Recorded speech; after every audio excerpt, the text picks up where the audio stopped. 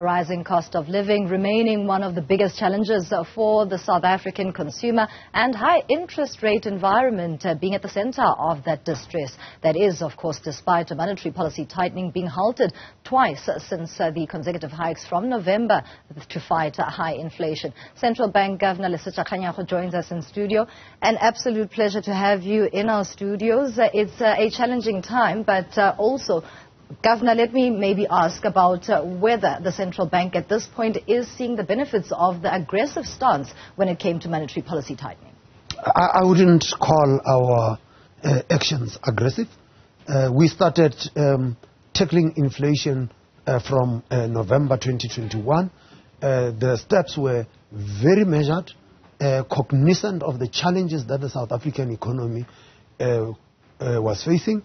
And I think that what had been clear to us were that South Africans were under pressure from the rising cost of living, and that rising cost of living came as a result of inflation that was climbing, and South Africans were correctly raising issues about the rising cost of food prices, the rising cost of fuel, and the rising prices of other goods and services in the South African economy.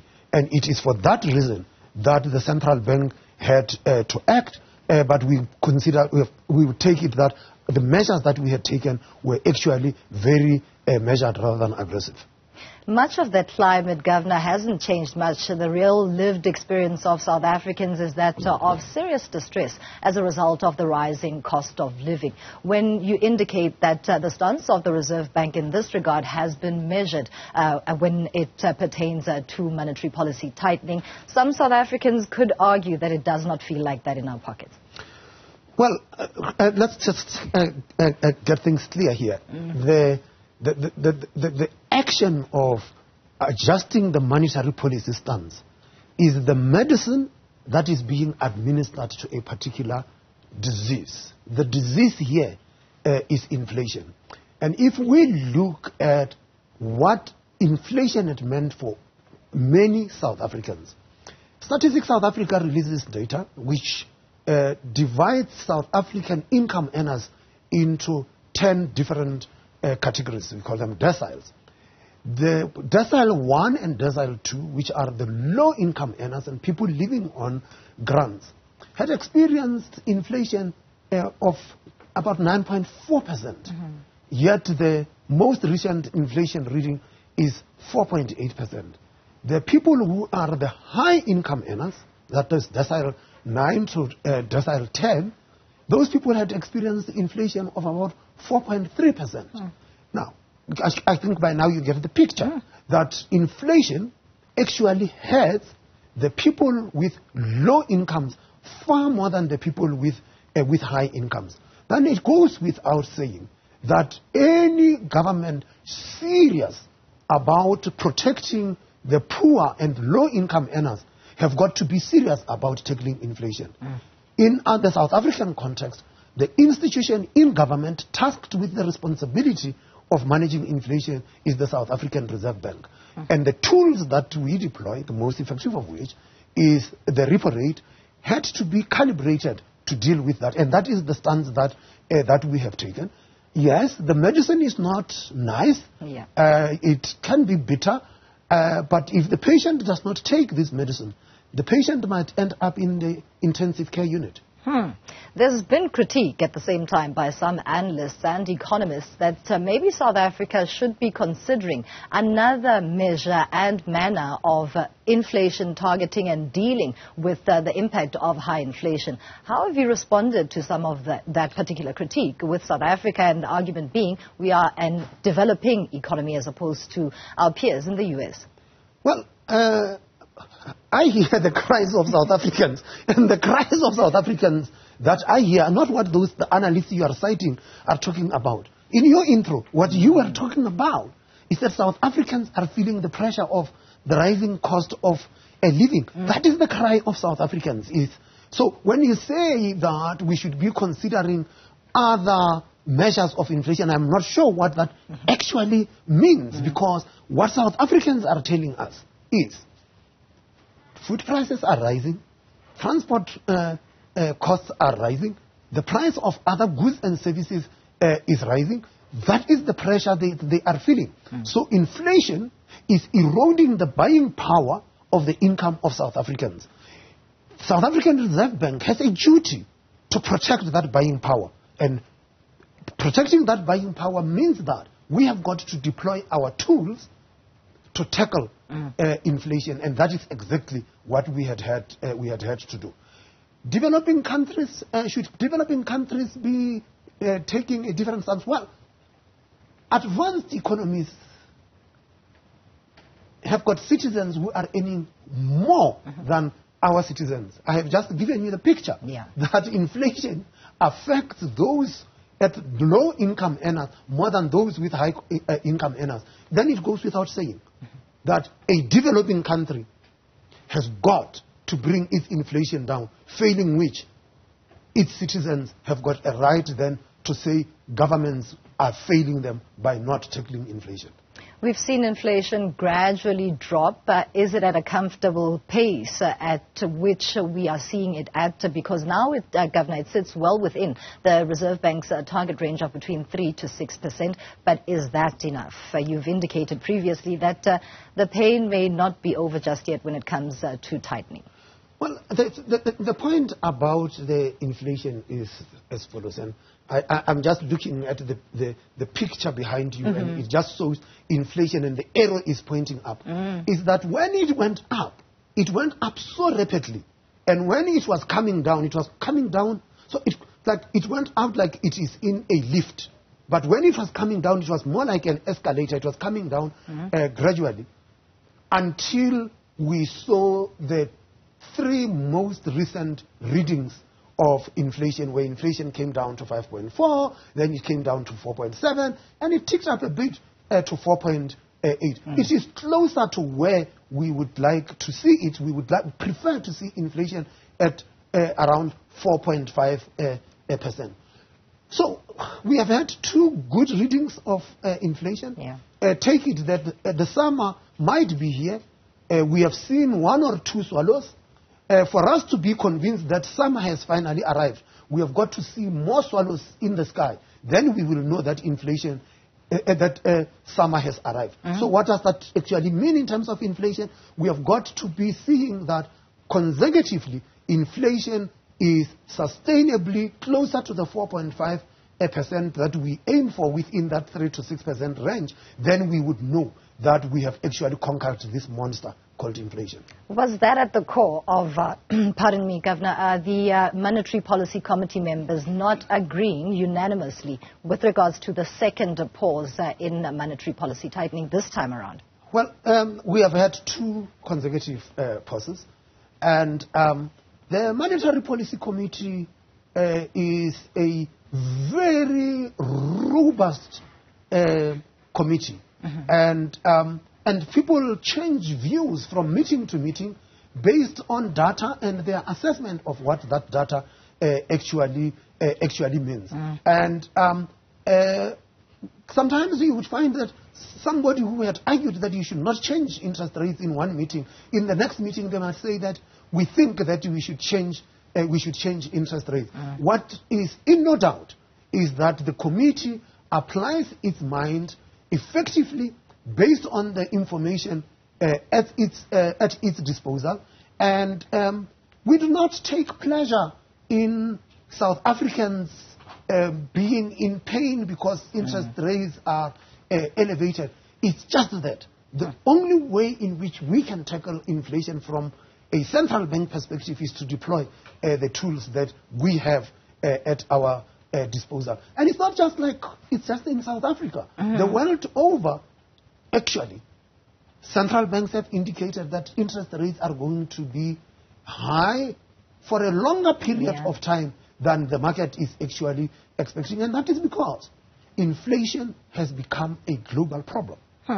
What is that anticipation? Higher interest rates for longer? We've heard from the U.S. Federal Chair Jerome Powell just recently, as well as Janet Yellen, indicating the exact same statement that we heard from you at the last MPC outcomes.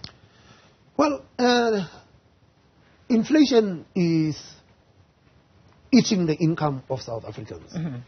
the central bank has got to be vigilant to that and protect the income of South Africans. Inflation has declined, but the job is not yet done. We have got to see that inflation is sustainably staying within the target range and closer to the midpoint of our inflation target range. Then we would know that at that time the job is done. As it stands now, the job is not yet done. So the outlook in terms of further interest rate hikes in 2023, are you able to take us into your confidence in that regard? We are sitting in October. We're crossing fingers that maybe there'll be a third pause. Well, I do not know. What I do know is that there was a pause in September. There was a pause in July. We are guided by data. We would look at the data that comes since our previous meeting. We have pointed out that there are particular risks to the inflation outlook. Amongst those risks is what is happening with the oil price, what is happening with food prices, and there are fears that the weather patterns we might actually experience an El Nino, which could mean that food prices would change their downward trajectory that we had seen and start to tick up.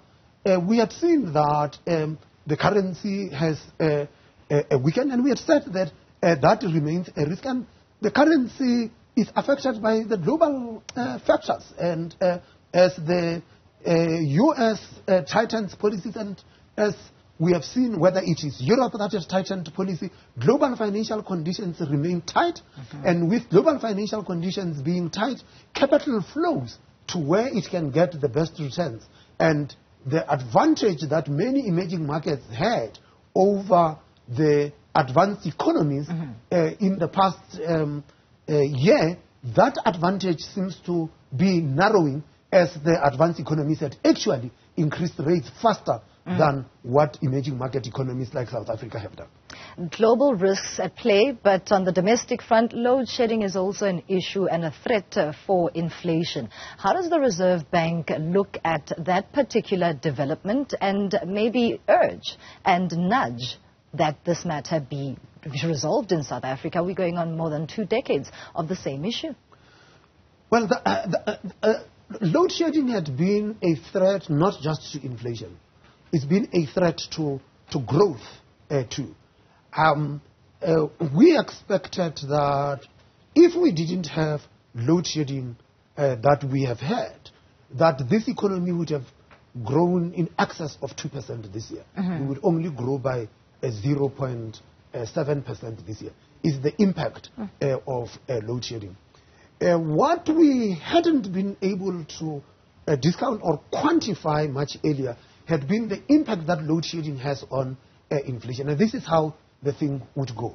Think of a farmer who produces milk or produces vegetables and so forth.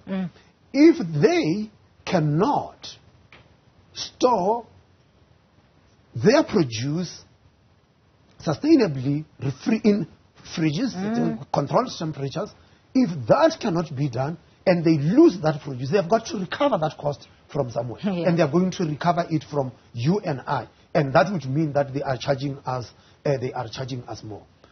But sometimes they might still be able to preserve that stuff, but only to find that they are not able to take it to market because we have got logistical constraints. So it's not just load shedding. So it's the logistical constraints and the load shedding that impacts on both growth and on price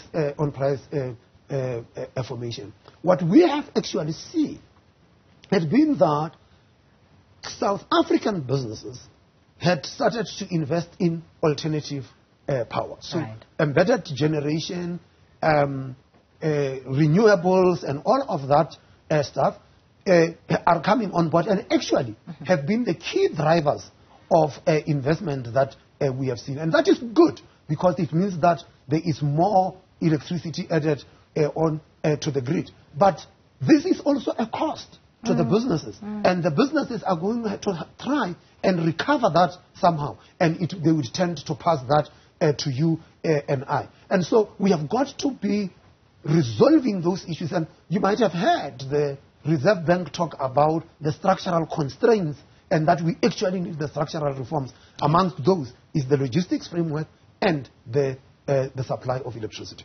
The medium-term budget policy statement is coming up in November, Governor. The key areas of focus in that particular event, what are they? Because the economic situation has changed since we heard from the Finance Minister in February. Yeah, well, the MTBPS is on the 1st of November. The Minister of Finance is very accessible. Get him into the studio to talk to you about it. Tax revenue for the South African Reserve Bank, where are you with the expectations? It is already noted that we are unlikely to hit the targets that we had hoped for, and we've seen that there were surprises in the previous tax revenue that had been collected, but because of the rising cost of living in South Africa and the impact on businesses, the picture is slightly changing. Without a doubt, the economy is very different from what the National Treasury expected in February. The approach that we take as the Reserve Bank is that we take whatever the Treasury gives us as given. We do not try and second guess them, and there is a reason for that. If you ask the National Treasury, the MPC is coming in November. What do you think? They will tell you, go and speak to the Reserve Bank. And so as a result of that, we also do not talk about what the National Treasury is going to be doing and what their expectations are with revenue and expenditure. We do watch the fiscal stance, and we have actually had said that the fiscal stance have got implications for monetary policy, and that is why we constantly are in engagement with the Treasury to understand where they are going with the fiscal trajectory. Absolutely fair, and it also then directly speaks to how independent all these bodies need to be, including the Reserve Bank. But there's commentary on the side of the social discourse, be it political parties or trade unions, that say it does not necessarily seem like there is a singing from the same hymn book. How do you respond to that particular level of criticism that would seemingly be on the political side of the spectrum? Well, we might be singing different voices, but the hymn book is the same. And the Minister of Finance and I interact all the time. Our teams interact all the time. We have got standing structures between the National Treasury and the Reserve Bank that engage on a constant basis to make sure that we are speaking in the same language. I must say that in the case of the bank, it's easy because it's the governor and the deputy governors, and we run an institution. Fiscal policy is a different ballgame. It's not just the Minister of Finance and his treasury team. They must go to cabinet. They must convince the other ministers about the stance that they are taking. So fiscal policy is a little bit of a challenge compared to monetary policy. But be that as it may, whatever comes out, the Minister of Finance, the Treasury, engages with the Reserve Bank to make sure that we might be singing with different voices, but we are reading from the same hymn book. Is that the sentiment that you got when you appeared before Parliament recently, where you basically had to reiterate that the South African Reserve Bank has a mandate, and its mandate is price stability, but also justifying other matters that are outside of your office? I don't have to justify matters that are outside of our office. We have got to stick in our lane. The Constitution tasks us with a particular responsibility of price stability, but the Constitution also says that we shall do other things that are also done by other central banks, but those things that we must do, we have got to be empowered to do that. They have got to be in legislation. So we have got the National Payments Act, which gives us the power to run the national payment systems. The Banks Act and the Financial Sector Regulations Act give us the responsibility to make sure that the financial sector is prudentially run, and that it protects the users of the financial services. And so that is what we do. I appreciate that South Africans look at the Reserve Bank and they say the Reserve Bank has been successful in doing what we have asked it to do. Maybe we should be asking the Reserve Bank to do more.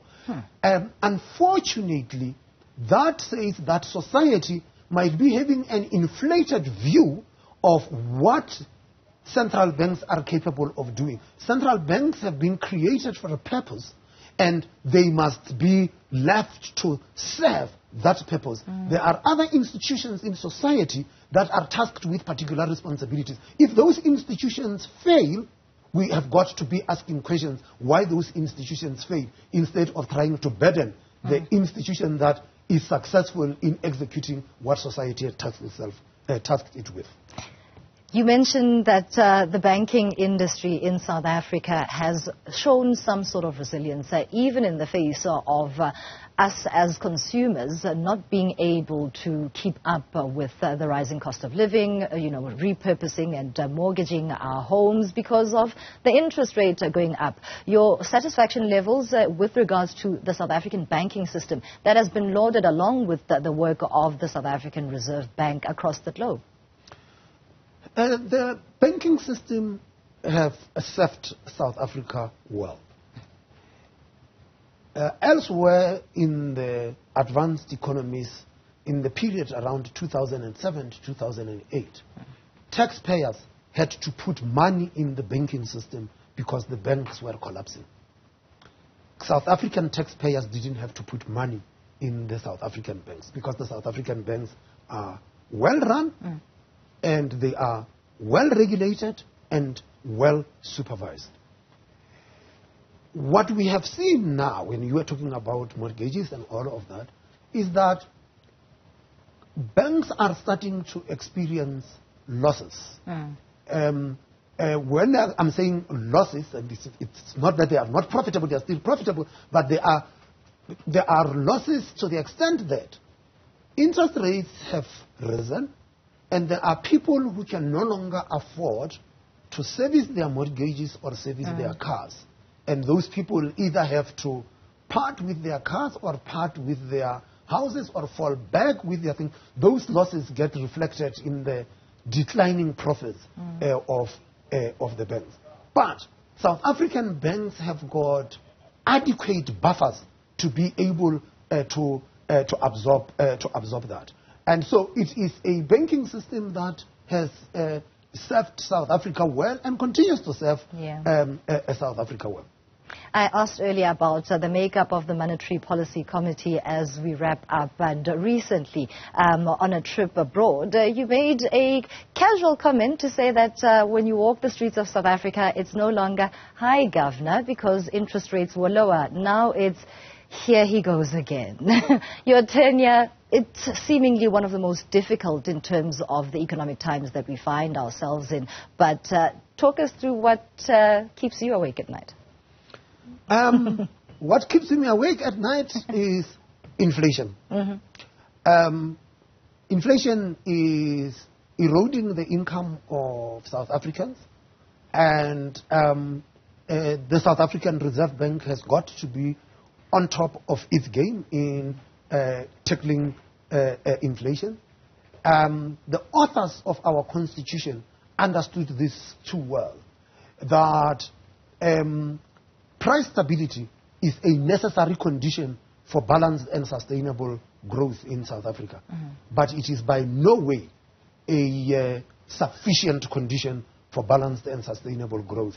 And as such, it is important that all the other institutions in society that are responsible for areas that would spur economic growth are actually brought to the fore. And we had consistently been raising the issue about structural reforms in South Africa, because it is that would lift the potential growth of the South African economy, and we should actually be staying focused on that.